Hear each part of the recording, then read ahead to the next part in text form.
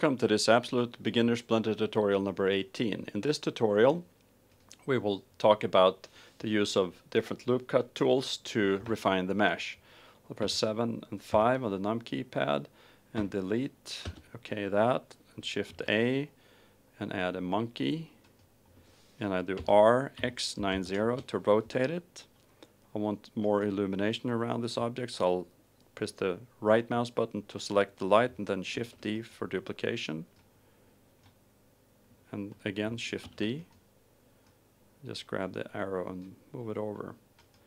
Then I'll right click on the object, press tab to go into edit mode, smooth. I'll add a subdivision surface modifier that I do not want to have in edit mode. So there. And now I'll press A to deselect everything and Control Tab to choose Edge mode. We're now going to use a tool called Loop Cut, and it's activated by pressing Control R.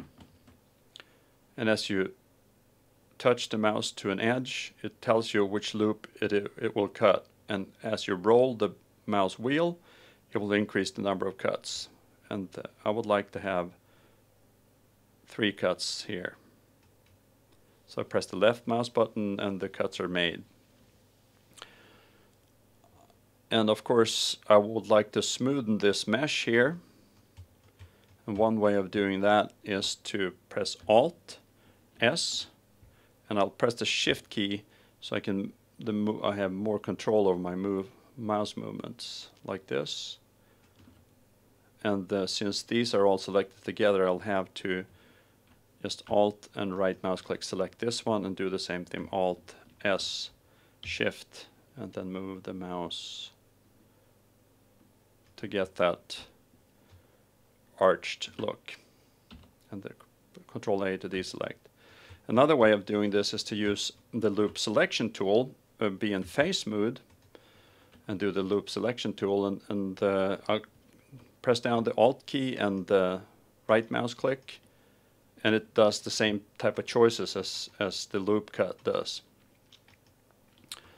So I'll decided on this here, and I only want to subdivide the across edges. I'll have to go into edge mode and press Alt Shift and right mouse click to remove the edges that go around the loop.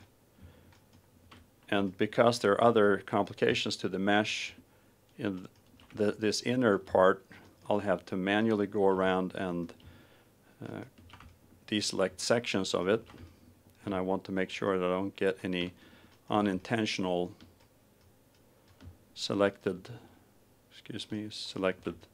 edges left, because then I'll get cuts that will just complicate the mesh.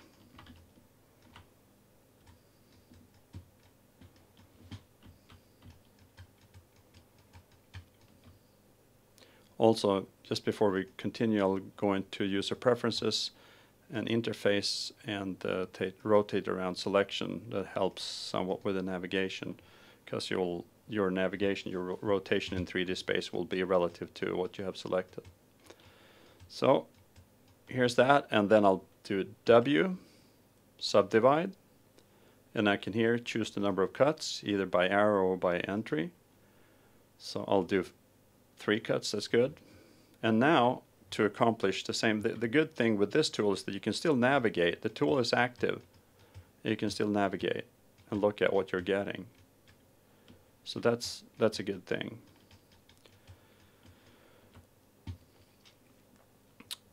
And you can also do what I did with the Alt S. You can do that in that tool. So I can add one to get a more arched look here, and I can use the arrows to increase or decrease only up to 1, but over 1 I can enter a number. So I do 2, and I'm good with that. So I'll just press A, then the tool goes away.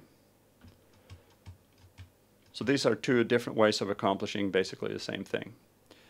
And what I would like to do more is I would like to give Suzanne, since this monkey is called Suzanne also, a haircut or some kind of a hairdo, like a ridge across here. And if I use both, loop tools like Control R, I get these cuts here. I'll just show this. And I get all these extra cuts that I'm really not interested in. So how can I accomplish this? Because I'll Control C out of this, because if I go into face mode like this, then I'll get the same scenario. Well, of course, the cure for this is be in edge mode, A, and then say, okay, well, here's the loop, this is where it went, and I feel I can end it right here, because if I get some triangles or something, I can take care of that here. So I'll just do this. I'll go from there and just manually select these rather few edges. Won't take that much time. And I have control exactly over where it's going to be. And then I can use the W tool, the subdivide tool, and I'm going to use 4 cuts in this case. And I wanted to get this, arched thing here. So I can just add a really large number like 10, and it makes this arch like that.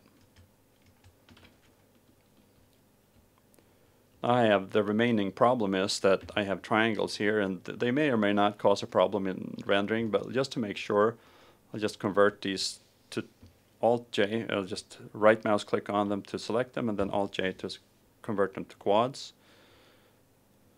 And now we're rotating around that point because it's the selection, which is fine in this case. And then I'll right mouse click and shift right mouse click and Alt-J. So these are 3 different ways of accomplishing the same kind of thing. In other words, you're refining the mesh. You can, so to speak, make it more convex in that selection. And then you'll have to deal with, the problems that can happen. You can get, this kind of problem, or that you're getting too much selection. So that's just a decision you have to make, how you want your mesh to, what you want your topology to look like.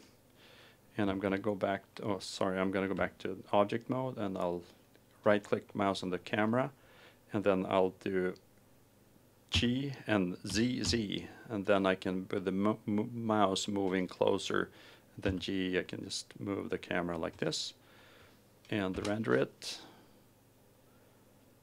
And this is, the mesh we got. So this concludes this tutorial, and I hope you had use of it. I'll talk to you soon. Bye-bye.